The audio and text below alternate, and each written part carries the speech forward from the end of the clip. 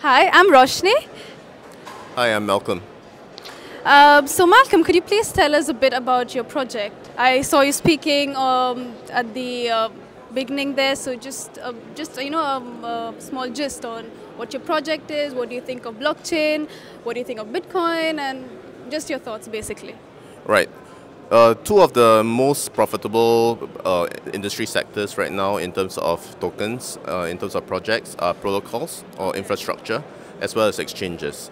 So we at QUUBE Exchange is one, of course the latter is an exchange project. And what sets us apart from other exchanges is that we are quantum resistant. So we're the first quantum resistant exchange that is coming out to the market.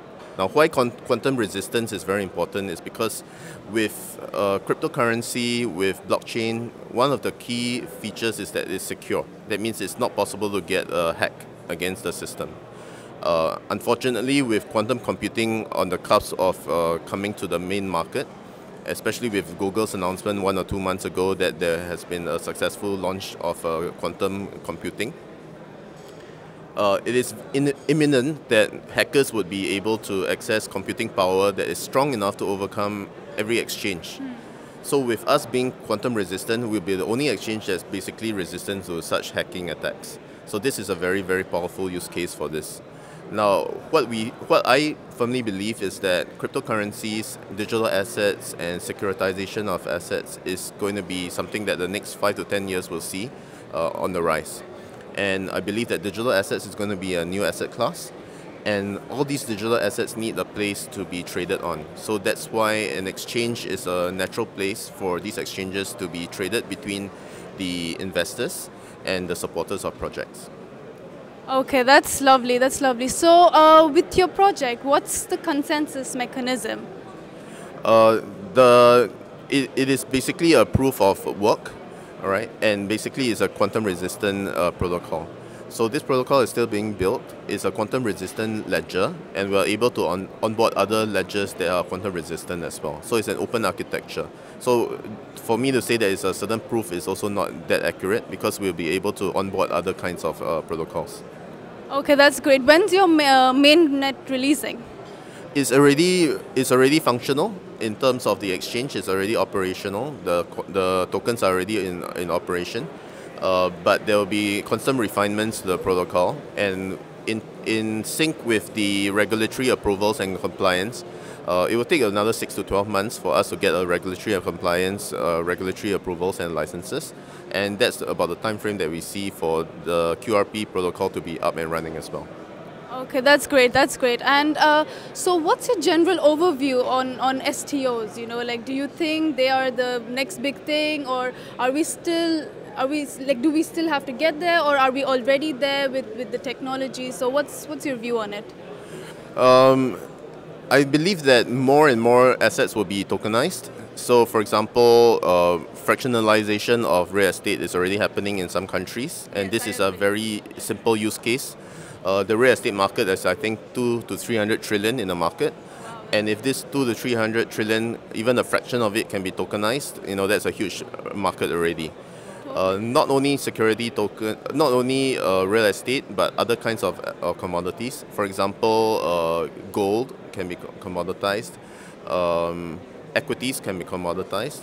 So, for example, shares of a company. You already see this happening in IPOs in terms of public listings, where the equity of a company is publicly owned.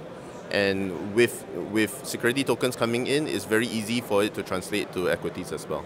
So just the two largest asset classes, equities and real estate, and of course the derivatives on top of these can already be securitized. So it's not limited. Basically everything can be securitized, because if you look back 20, 30 years ago, there was no internet and hardly anyone was online. But now basically the whole world who's connected is online, right? So eventually all asset classes will also be online.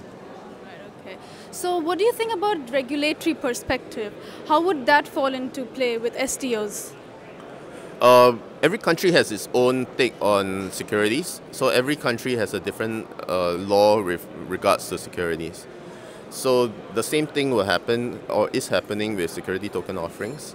Most countries, when they first encountered cryptocurrencies, treated it as securities if they had securities characteristics, or treated them as commodities, or no specification in terms of what they were, because they didn't know how to deal with it.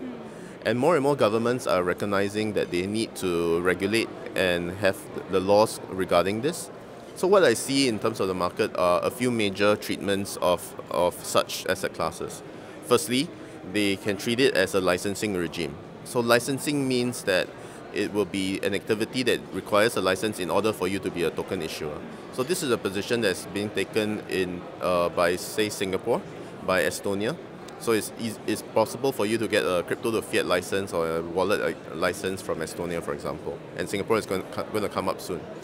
A second method is the sponsorship method, which is similar to an IPO, right? If you do an initial public offering, you will need to get a sponsor firm to sponsor you and say you are legit, and then you can go up. So countries like Germany, like Malta, are using a sponsorship method where there is a third party that will audit the project before it can be launched. So these are a couple of the existing methods. Just to make sure that you know it's safe and you know like the security-wise everything is just not going to be a problem. Yes. They pass the audit and the compliance requirements to somebody else. So these are just two of the treatments. There are other treatments that treat commodities, or that treat it as just commodities, or that treat digital assets as information and not even a commodity. So every country is struggling with this right now, and I believe that probably in 10 years' time, every country would have an understanding of how it wants to regulate. But for now, countries are still struggling with this. Yeah. Well, Malcolm, you are from Singapore, and I can say from all that I've heard that Singapore is just making the right ways to be one of the best countries out there for blockchain and all this. Basically, the country of, you know, where you can actually take an idea and build it there, and you know be successful, and most importantly, just you know get the public to use it for like adoption. And is actually paving the right way. Like I'm so glad that you are from Singapore. And how do you feel for being a part of such an advanced country? Singapore has a very unique position in terms of the world geopolitics and the economic situation, because it's a very nice gateway between East and West. It's English speaking, so the West will definitely like to set up in Singapore and then penetrate Asia. And it's also Eastern language speaking. So, for example, our majority is Chinese. So many Chinese projects who want to launch into the West will come to Singapore. So East meets West, that's one of the key advantages. Secondly, the government is very strict and has a very good reputation. In fact, criminals steer clear away from Singapore. So it gives a very good and encouraging political, very low political risk. So companies and MNCs all like to set up in Singapore because there's very low corruption or no corruption. Absolutely. And it's very easy to do business. Singapore traditionally ranks, you know, top 3 in most metrics in the world as well. Like top 3 in terms of airports, top 3 in terms of shipping port, top 3 in terms of ease and convenience of doing business, in terms of low corruption index.